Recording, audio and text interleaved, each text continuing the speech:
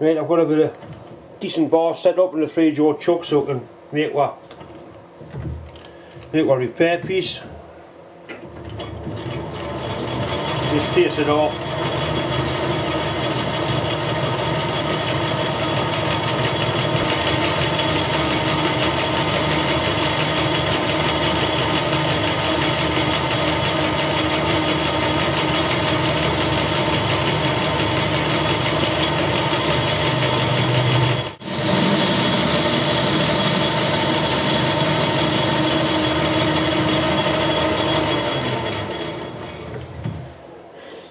Right, what I'll do is I'll machine the outside diameter first to be a good press fit into the lathe back plate. It's pointless doing any boring or anything else because if we make a mistake on that diameter there, the job's scrap anyway. So that's the first thing we'll do.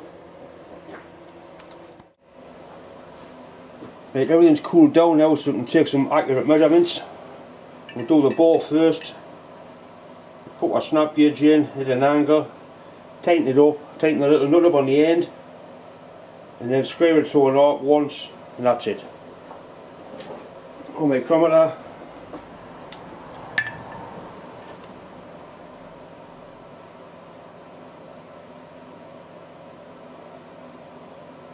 and that is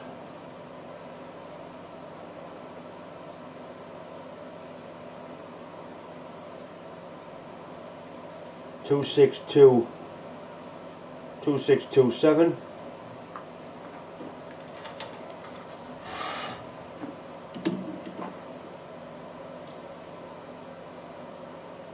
And that's 262 8.5 9.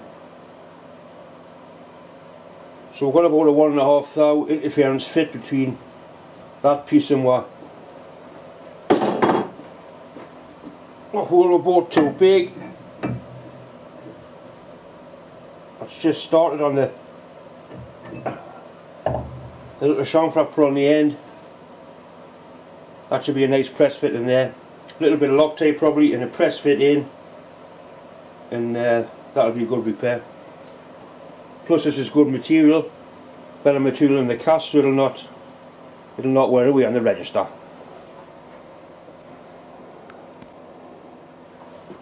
Now we need a hole putting through, boring out to undersize, and then part it off, press it in and start from there. Go back to where we were.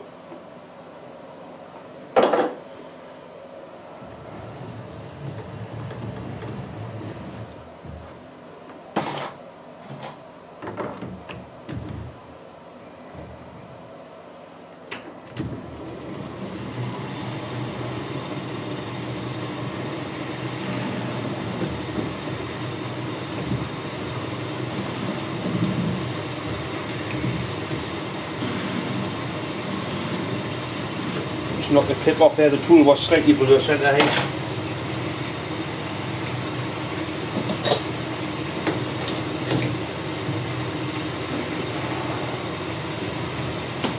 Centre drill in first.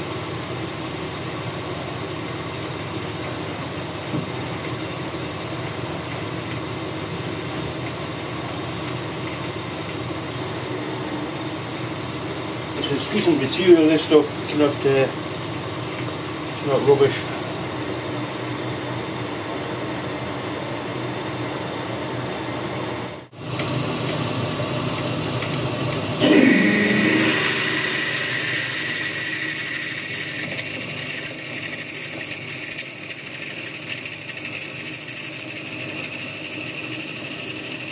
That's a nice.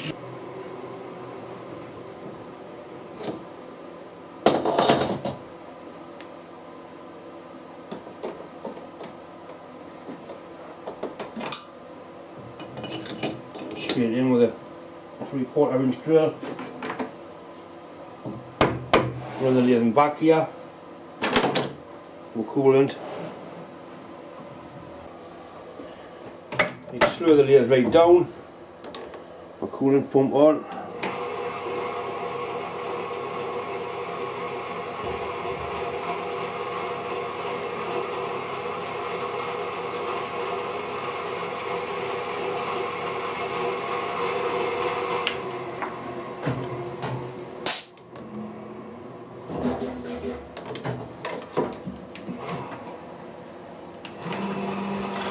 There we go. Ah.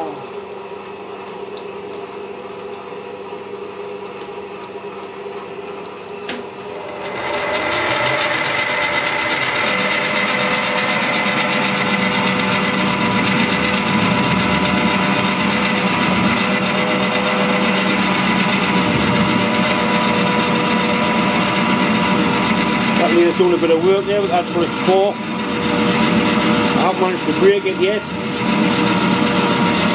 Believe me, I've tried.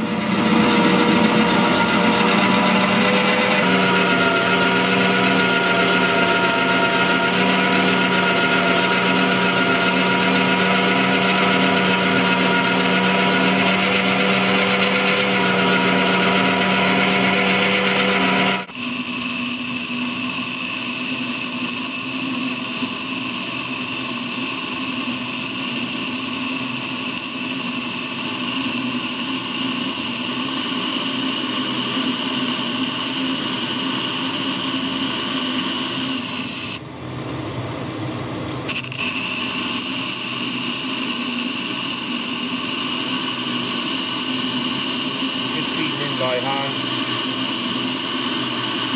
so then cover those backside things. You really want to burn you and cut you. One thing when they don't cut you, you do bleed.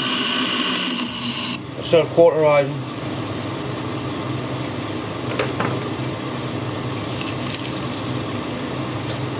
Fire's doing good.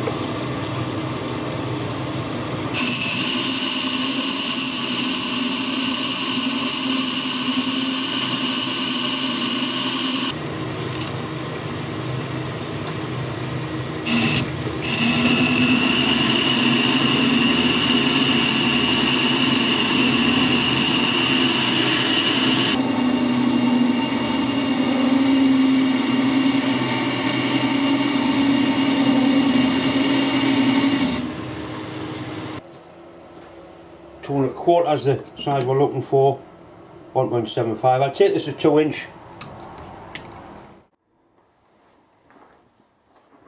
Just shot there, Greg's tool height setting gauge you sent us.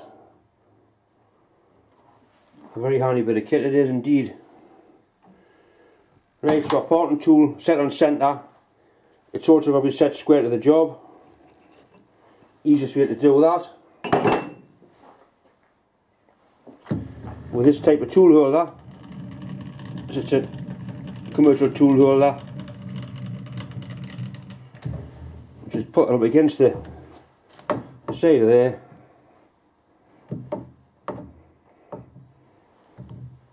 Right, so the tool is now on centre height and in line with the job, either on centre height or very, very slightly below. Our carriages, lock our carriage off, make sure everything's tight. Lathe in the back here.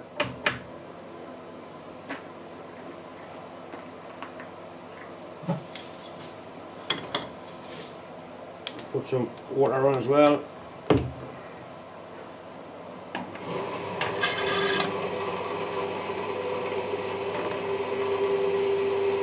Put a bit of water. Right, once we start parting off, we won't be backing off, we'll just wind the tool straight in. When you back off, that's the time when you break the tool or it digs in.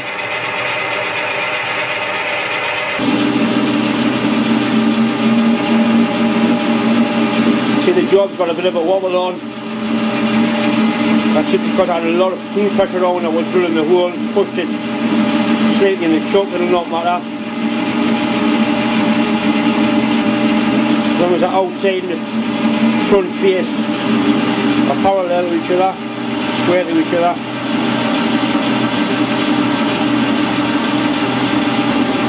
I'm cutting that quite nicely. The water definitely helps.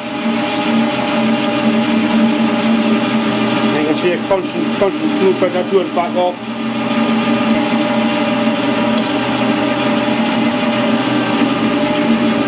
It's just to catch it and we'll break through.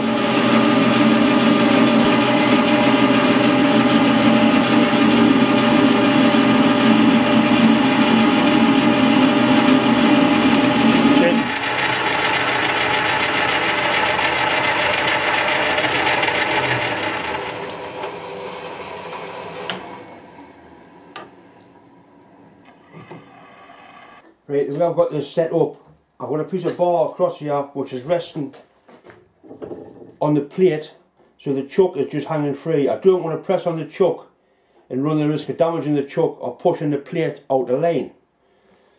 So I'm pushing directly onto that bar there. I press that straight into there, and hopefully that's going to be a nice fit, a permanent fix.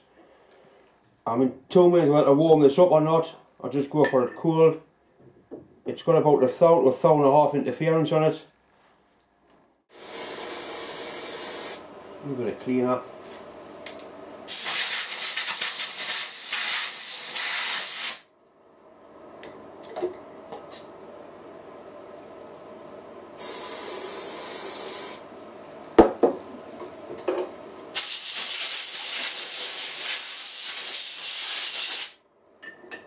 This is probably the wrong Loctite. I've used the same stuff for the last 20 years, not a problem with it.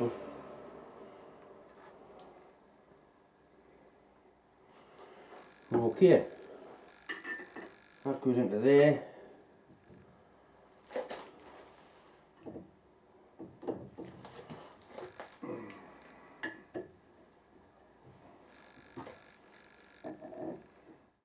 When you're pressing something in like this, once it starts to go, you don't stop, keep going.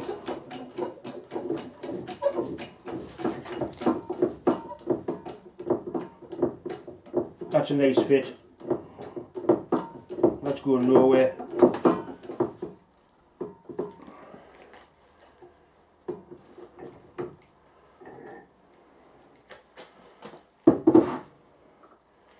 Like I said, I had a thou to 1.5, and I warmed this bit up just when we blow a heat on the shop, just to take the chill off it. So that's now part and parcel of the job. Ready to bore out 4 threads. I'll be able to screw the chuck back on the lathe. It'll be running nice and true. So basically I'm nearly back to where I was an hour and a half ago when I bought 10 thou, too much out of that. It's a closer shot there, you can see how it's actually rests on that bit of bar there. So there was no weight at all on my chuck. Anyway,